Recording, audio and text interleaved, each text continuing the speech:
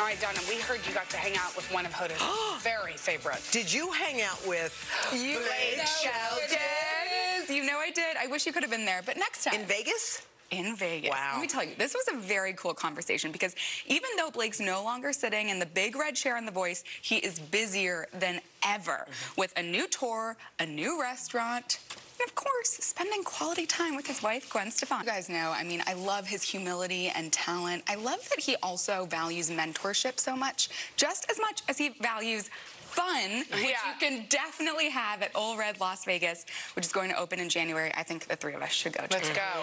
And you can Usually you have a TV or a radio in the kitchen. Barbara and I would write on. We would do our homework there.